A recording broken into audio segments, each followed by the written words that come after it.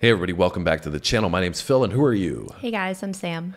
Thank you for joining us for another video. We've got World War II Oversimplified Part 2, and we did Part 1, and we asked you guys if you wanted to see Part 2, and they did, so we're coming back to Part 2.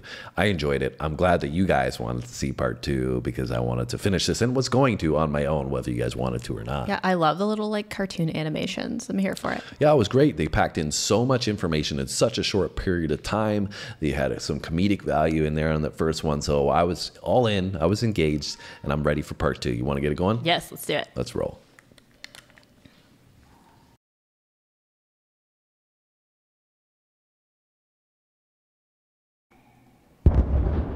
Part 2. So what else is happening? Well, when I said Britain was all alone, that wasn't entirely true. Many Commonwealth nations and other Allied colonies had joined the war in Britain's support. They would play a key role throughout the war, particularly in the African and Italian campaigns. On the Axis side, Germany, Italy, and Japan signed the defensive tripartite pact, bringing their military alliance even closer together. The Soviet Union's war against Finland should have been an easy victory, but it became a humiliating struggle, and their military ineptitude was put on full display. In the end, they did force the Finns to sue for peace. Then, they continued their honorable campaign of pushing around much smaller countries by annexing the Baltic states and part of northern Romania. France's colonies in equatorial Africa were like, heck no, we aren't going to join the Germans, and they all pledged their allegiance to free France, except for Gabon, which had to be taken by military force. The Allies also tried to capture the strategic port of Dakar, but that ended in failure. Mussolini had seen Hitler's successes, and he thought now it was Italy's time to shine, so he tried to take British Somaliland, and that went pretty well. Then he tried to take Egypt, and that went less well. Then he tried to take Greece, and that went really badly. Churchill began referring to Italy as Europe's soft underbelly. He began favoring a military campaign from the south and started sending British troops to Greece. All of this had Hitler pretty concerned, and he moved to protect his southern flank. He had been getting friendly with Hungary and twisted their arm into signing the Tripartite Pact and joining the Axis powers. Romania was also eager to join for protection against the Soviet Union. The Tripartite Pact was designed to prevent any other countries from deciding to join the Allies, specifically Britain's old ally, the pesky United States of America. When war first broke out, American public opinion was strongly against joining in. In 1940, there was an election. The Republican candidate said, "I will not send any young Americans to die in Europe," and sitting President Franklin D. Roosevelt said, "I will also not send any young Americans to die in Europe. Unless I have to, then I might." And Roosevelt won. Churchill asked him to join the war, but Roosevelt said, "No can do, Winston, but you know what? Here, have some weapons." America began supplying the Allies with food and munitions, but there was one problem. German U-boats were sinking thousands of Allied supply ships in the Atlantic, including American ones. If the Germans could sever Britain's supply line, the UK would starve. Throughout the war, the Allies had to come up with better technology to fight the U-boats. Improved radar, aircraft with longer range, better weaponry and convoy tactics. At one point, a man even called a meeting and said, "Pykrete, you take some wood, you take some ice, you put them together, you get pykrete." And then he pulled out a gun and shot some wood and it shattered. And then he shot some pykrete and the bullet ricocheted off it and hit someone else in the conference room. Then they tried to make a pykrete aircraft carrier, but that idea was scrapped because that's a really dumb idea. In the end, Alan Turing and his team of codebreakers cracked Germany's Enigma code, and the U-boats gradually became less and less of a threat. Back in Africa, Britain decided to push Italy out of Egypt. Hey, that was pretty easy. So just something as small as that, like cracking the code, that made such a difference in the outcome of the war, because then you allowed to have supplies that are transported to the country that needs it to defend themselves. Like, it's the ripple effect, the dominoes are very important with so many of these things that we've gone over. And it's also interesting to know that aspect. Like, I didn't know so much how the stages of the U.S. involvement came to be, in that they were able to sit back and not be involved in the war while they were a rising power in general in the world, right? Economically, they were growing. So that meant that they had a lot of development from maybe their researchers and engineers and stuff like that, which allowed them to sit back and develop their productivity in terms of a nation, and through that they gained a lot of power and were ultimately the cause for the victory, right? And then from that they ended up gaining a lot of popularity and power, over the next decade, right? The next century, I should say. And so it's just so cool to think about it, how them sitting back and other people are at war and they're just developing, ended up being a huge contributor to the way our history has now developed from there. Yeah, I also find it kind of funny because I feel like, from our standpoint, at least what I was taught, is that, they tell you about the perspective of it from North America, right? So they tell you about what happened in Canada and the US a little bit of their contributions to the war, but they don't ever really tell you like what took place and everything else, like one, before they joined, right? And two, of all these little like pawn movements that were happening of like, we take this, they take that, we take this, we take, like, I never learned about any of those, right? Just about what happened once the US and Canada joined. I think also too, like from what I understand, sometimes it's talked about like, like you just said, America didn't join until way later, but then they came in and it's like, they saved the day, yay, we won. Where it's like, people were really struggling for a long time before that, and that's not talked about as much, and I feel like not taught as much in North America. It's more so of just like, yeah, there was a war going on, and then the Americans came and saved the day. And the Canadians. Yeah. As well. So they kept going. Hitler realized he was going to have to finally step in and do something. He went to Bulgaria and Yugoslavia and said, hey, I'm going to move troops through you to get to Greece, so either join us or, be invaded. Bulgaria opted to join them. Yugoslavia opted to be invaded. Then Greece finally fell to the joint German-Italian invasion. The British had moved troops from North Africa to fight in Greece, which helped Rommel and his tank divisions push the British back to Egypt, and they could have kept going, but a small, mostly Australian force held out under siege for 8 months in Tobruk, denying the Germans a strategic port city and disrupting their supply line. Despite having some success in the Middle East, the British didn't seem like any real threat for now. Hey, Soviet Union, look out! With 3 million troops, Hitler launched the largest ground invasion in history, and Stalin was far from ready.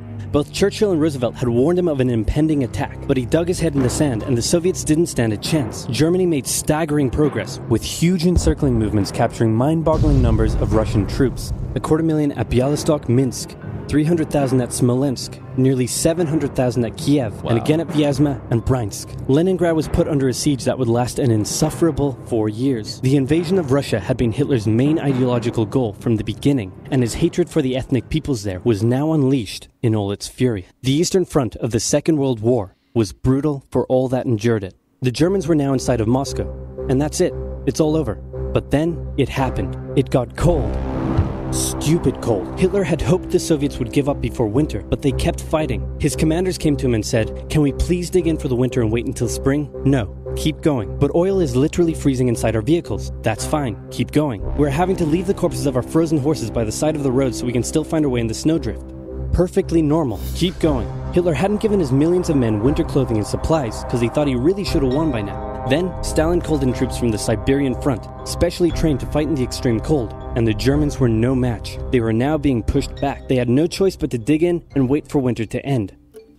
Germany's victories were staggering, and Japan was eager not to miss the victory bus. Their war in China had come to a standstill, but they wanted to keep expanding their sphere of influence and getting those sweet, sweet raw materials. They began making plans to expand southward, but there was a problem. Southeast Asia was heavily colonized by America and Great Britain. It was also full of ocean. Ocean meant naval combat, and there was no way the Japanese Navy could stand up to the US and the UK. So they thought, wouldn't it be nice if we could destroy their navies before we begin our conquest? And so it was. On December 7th, 1941, the Japanese launched a surprise air raid on the US Pacific Fleet at Pearl Harbor and inflicted a huge amount of damage. They also attacked British colonies in Southeast Asia. Roosevelt had no choice but to declare war on Japan, and so did Churchill. Hitler then declared war on America, even though he totally didn't have to. The attack on Pearl Harbor seemed like a big Japanese victory, but they didn't attack any of the naval repair yards, fuel storage tanks, or the submarine base, meaning the Pacific Fleet would be up and running again pretty soon. In the meantime, though, the Japanese were able to begin their conquest. They took Guam, the Gilbert Islands, Wake Island, Hong Kong, and the Philippines. They forced Thailand to join them so they could march their troops through to Malaya. They swept through Singapore, North Borneo, the East Indies, New Guinea, the Solomons, and they were now threatening northern Australia and the borders of India. Japan's victory had been as staggering as the Germans, and it reinforced the Japanese idea that this was a divine war which they were destined to win. But their victories had been based on speed, not power, and power would eventually catch up with them. For now, though, in all occupied nations, the people suffered. Persecution, forced labor. It's just so wild to think about how much the map was so different, like seeing this country under control of this nation. Like, it's just so wild how different that is from today and how the results could have been so vastly different if the result of the entire war wasn't so different. Yeah, and that's what I was saying before is like maybe I just don't remember, but I don't remember like learning about all of these things happening and all of these things being taken. It was like I feel like there was just a heavy focus on like Europe.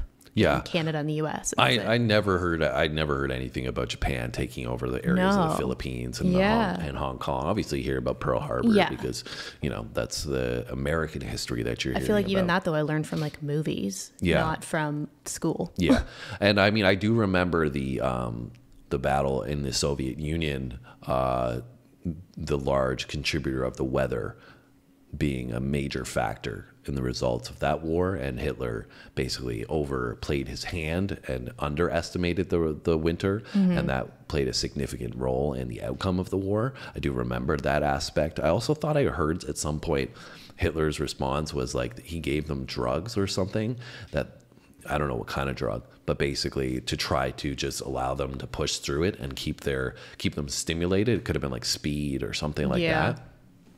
Or they were literally giving drugs to their personnel to try to get them to just keep going. Like he was like making fun of, right? Just saying, okay, that's like cool, fine, go, like just finish it type thing.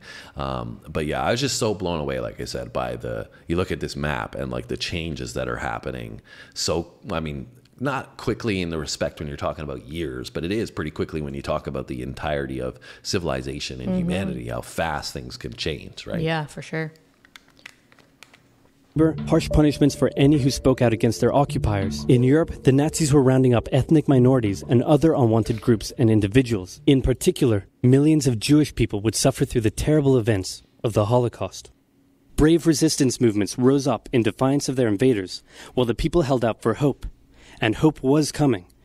Winter was over, and Hitler could continue his push eastward. But this time, he switched up his strategy. He wanted to focus on the south. His plan was to cut off the Russian armies in the Caucasus, an area full of oil, and then invade the Caucasus and take all the oil. His forces moved across the north with ease, and Hitler got cocky. He rerouted the 4th Panzer Army south early, leaving the 6th Army to complete the encircling movement alone. To do so, the 6th Army had to reach and take the key Soviet city of Stalingrad. The Russians defended it fiercely, and Stalingrad saw some of the harshest fighting of the entire war. The Soviets held up the German advance for 5 months as they battled in the war-torn city, which bought them valuable time. When the Germans had first launched their invasion a year earlier, the Soviets had moved their factories to the east. Those factories had been building a butt-ton of tanks and aircraft and getting the Soviet army up to scratch. Now, it was ready. Stalin gathered his new and improved forces around the city, and in an attack that resembled Hitler's own encirclement tactics, they began surrounding the 6th Army. Hitler's commanders came to him and said, "Hey, maybe we should retreat." But Hitler said, "No, you stay." The entire 6th Army was trapped and had to surrender. With complete air superiority, the Soviets started pushing westward. For Stalin, it was a resounding victory. For Hitler, an absolute catastrophe. Things also weren't looking too good for Hitler elsewhere. With America now in the war, Allied bombing over German cities reached devastating levels. In Africa, the British had pushed Rommel back again. Then they were pushed back again, and finally, after a decisive battle at El Alamein, and with American and British troops arriving in the west, the Germans and Italians were squeezed out of Africa. Japan was also already seeing its rapid success being turned around. They attempted to take the island of Midway, but the US Navy was ready for the attack, and they sank Japan's carrier. Actually, they sank a lot of them. It was a battle from which the Japanese Navy would never recover. British, Indian, and Chinese troops held the line in the harsh jungle terrain of Burma, and the Japanese suffered losses in the Solomon Islands and New Guinea. They began to realize they were not invincible. With the Axis out of Africa, the Allies had to decide their next move. Churchill still wanted to attack from the south, while the Americans preferred a full sea invasion in northern France. "All right," said the Americans, "we'll do it your way." Allied forces successfully landed in Sicily and began moving north. They also carried out bombing raids over Rome. The thing was, many of the people in Sicily had relatives living in America, and they greeted the American troops quite warmly. With the war reaching home territory, most Italians just weren't that into it, and Mussolini was suddenly very unpopular. He was voted out by his own fascist Grand Council and was toppled from power. Italy immediately began negotiations for surrender. Hitler wasn't surprised and had already sent reinforcements southward. In an operation he ironically called Operation Axis, German troops quickly disarmed Italian troops in the north. The Allies continued fighting the Germans up through Italy, but then winter set in, meaning mud, and everything slowed to a halt. "All right," said the Americans, "let's do it our way as well." Germany had made itself a lot of enemies, and millions of Allied troops had been gathering in England as factories worked around the clock producing the war material needed for a super crazy massive, the likes of which the world has never seen before, invasion of Europe. The Germans knew an Allied invasion would come, but they didn't know where it would land. Thanks to Allied deception tactics, they thought there was a pretty good chance it would come at Calais, but the Allies were really going to land in Normandy because it was less fortified and the beaches were nicer. Under the careful planning of General Dwight D. Eisenhower, the invasion that had been long in the making was just about ready to go. Just one thing was preventing the launch: the British weather. For For a short while, everyone sat around waiting for a decent day, and then it came. On the night of June 5th, over 1,000 bombers took off and raided coastline defenses, while paratroopers were dropped inland in a bit of a chaotic operation, tasked with sabotaging defenses and capturing key bridges to stop any German reinforcements from reaching the beaches. Early the next morning, the barrage came, as Allied ships fired a huge number of shells at the German fortifications, and then the landings. The Americans at Utah and Omaha, the British at Golden Sword, and the Canadians at Juneau. It was a tremendous struggle with a great loss of life, particularly at Omaha, but the Allied troops captured the beaches and the landings were a success. Then they began their movements inland. They took the port of Cherbourg and the city of Caen. The Americans moved south to capture Brittany. Then, in a massive disaster for the Germans, British and Canadian troops from the north and Americans from the south trapped the German 7th Army in a near wipeout encircling movement. In August, Allied troops landed in the south of France to little resistance. On one beach, all they found was a Frenchman handing out champagne. Paris was liberated, and the Germans were pushed out of France as the Allies entered Belgium.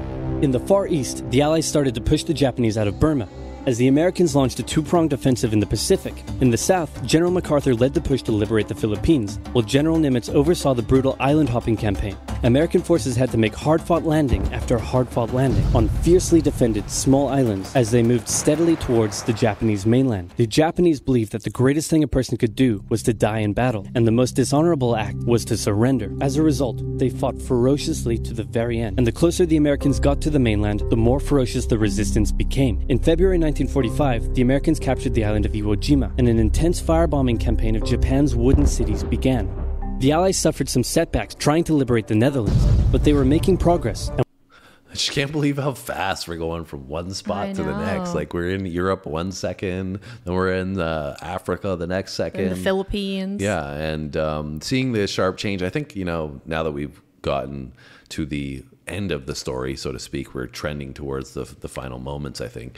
And now I guess I can see why there's so much focus on Pearl Harbor, because it was basically the inflection point of the war. It was the turning point of the war, that miscalculation by Japan and Germany and Hitler by announcing war against the US really changed the whole dynamic for everybody, because at that point they were overwhelmed with enemies and they were not able to contain and compete with the vast amount of forces that were going against them, right? Yeah. So if Japan, for example, hadn't decided, I'm going to go in and get my share and all this other stuff, then the US may not have been drawn into the war. Canada, other countries may not have been as well or to the same degree, and therefore it wouldn't have caused the complete collapse because they were overwhelmed by everybody from all these different directions, right? You had the Soviet Union from one, you had obviously from the south, and then you had from the west, right? All sides, they were getting hit. So all because they were greedy little buggers. Yeah, well, I mean, that's also the aspect of war, right? Is like you get into the thick of it and you're probably not going to be able to reserve yourself, and people are going to get greedy and think, I'm going to take this, I'm going to take that. And we've seen multiple instances of this where the impatientness resulted in a sharp change in the outcome. Yeah. Is this influencing the next time you play the game of Risk at all? Maybe. You never know. Yeah, I do like playing Risk. I haven't played it in a while, but it was a game I did enjoy. I like the strategic component, we'll say. And you're seeing some strategy here. Yes, it's very important, clearly.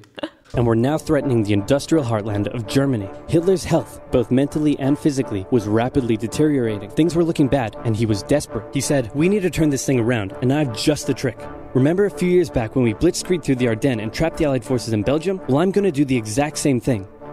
Again." He gathered his forces and tried to pound them through the Ardennes. He used up the remainder of Germany's strength and resources, and he managed to create quite a nice bulge. He also trapped some American forces in the Belgian town of Bastogne. The Germans sent the trapped Americans a message saying, "Surrender or be annihilated." When it was read out to the commanding officer, he said, "They want to surrender? No, sir, they want us to surrender." Nuts! And that's what they sent off as their official reply. General Patton's Third Army then managed to break the siege from the southwest, and the Germans were pushed back. Hitler's last-ditch attempt had failed, and what followed was a total collapse of the German forces. The Allies pushed into Germany from both sides. The Soviet Union took Warsaw and kept pushing to Berlin. In his bunker, Hitler realized all hope was lost. Berlin fell, and with it, Hitler's dreams of a great German empire. 2 of the Axis nations had been knocked out. 1 to go. The Americans began their assault on Okinawa, the last island before they would reach the Japanese mainland. The desperate Japanese fought hard, launching kamikaze attacks on the US ships. The citizens of Okinawa suffered through the terrible fighting, but in 2 months, the island was captured. The Allies now had to make a choice. Either continue the devastating struggle up the Japanese mainland, or they could try to coerce the Japanese into surrendering now. In July, the first successful atomic bomb test took place in New Mexico, and the destructive weapon was ready for use. America and the UK were also seeing the Soviet Union not so much liberating as occupying its captured territories, and so they wanted to put on a show of force. On August 6th, the A-bomb fell on Hiroshima. Then, on the 9th, Nagasaki. The cities were reduced to rubble, and for the people living there, it was a terrible fate. But for the Allies, it achieved their main aim. In September, the Emperor announced Japan's surrender, saying the war situation has developed not necessarily to Japan's advantage. After 6 years, war was finally over. The Allies occupied Japan for 8 years. The Emperor was allowed to keep his position, but General MacArthur made sure this picture was printed in the Japanese press to display to the Japanese people that their emperor was not the divine, powerful being they had believed. Germany was divided between America, the UK, France, and the Soviet Union. In 1949, the Allied sectors were united into West Germany. The Second World War had been more terrible and destructive than the first. In its aftermath, two major superpowers with two very different ideologies had come out victorious, and the tension between the two of them would create a new kind of war. A very, very cold one. Wow, Churchill, that looks just like me. And your app is doing really well. And this quesadilla you made is to die for. How'd you learn to do all this stuff? I used the link in the description to get 2 months of Skillshare for just 99 cents. Wow, tell me more. So that was World War II Oversimplified Part 2. Sam, so what did you think? I like how they do this with like the little cartoons and stuff. I feel like it's really easy to follow and understand. I mean, they move so quickly that I feel like I might need to watch this, even though it's oversimplified, like 5 times to catch everything. But I kind of wish I had these back when I was in school, because I feel like I would have learned better from this than a textbook. But yeah. Yeah, I mean, I think they have the comedic value and the creativity with the graphics and the way they're construing the message with the jokes in between allows you to remember it a bit better. Yeah. Right. You know, like you said, if you were a student and you were trying to recall something on a test and it's like, what did he say about that? And there's like some joke in there that might be able to allow you to pull that information a little bit easier than, as you alluded to in the last video, reading in a textbook or something like that. For sure. I'm also just like a visual person. Like when I see something visually, I remember it better. Like even like if something is written on paper and I see it, like, and I'm studying that way, it's like big and there's a picture and I've highlighted it, like all stuff like that versus just like reading it once in a big blurb or talking about it. So. Yeah. And it was cool, like I said, to get the details of this, you know, the specifics. I learned so much more about this as a whole than what we learned in school. Yeah. And, it was interesting that the main thing that you might remember, or one of them anyways, would be the atomic bomb. And that was really the end, at the end, when like it was almost already over. Yeah, like the last final That was kind of the statement. And I think just kind of a show of power, like they said. Yeah, I think if I remember correctly, you know, they had given Japan multiple warnings, like you need to stop now or else things are going to get bad. But, it was kind of like, really didn't need to have happen, but I guess none of this needed to have none of this needed to happen to begin with, but we're here today, and now that means we should potentially move on to the next oversimplified subject. And you guys can let us know if there's a particular favorite you would like us to check out. Obviously, I'm assuming there's World War I as well. He just made mention of the Cold War. I'm sure there's details on that, and there's probably things like World War II is probably one of the most popular events in history, recent history, that we're aware of, right? Even though we didn't know a lot of the details of it, we still had a general idea about the theme, the result, all that, because it shaped the world so much. But there's probably things like the Cold War I know the bare bones about that would be much more informative that we could check out. Yeah, there's probably even things that are like from like way before this. I mean, I don't know what this channel covers, but like, like Roman Empire history and like Greek mythology and all that kind of stuff. So many different ones, yeah. Anyway, so you guys can give us some recommendations down below. We appreciate the insights from you guys. Hopefully you enjoyed part 2. If you did, make sure you hit the like button. And make sure you subscribe if this is your first time on the channel. The notification bell helps as well. And we got to get out of here for now, but we'll be back tomorrow. We got 2 videos, every single day. We'll see you then. Thanks for watching, guys. See you then.